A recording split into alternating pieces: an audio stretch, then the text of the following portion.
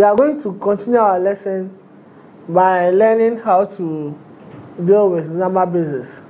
Now, our next topic is number bases, and today we are going to learn how to convert from base 10 to other bases, and then from other bases to base 10, and then solve equations involving number bases.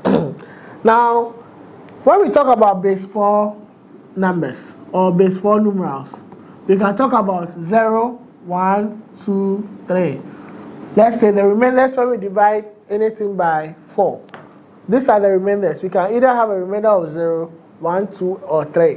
When we talk about base 6, we can also have 0, 1, 2, 3, 4, and then 5.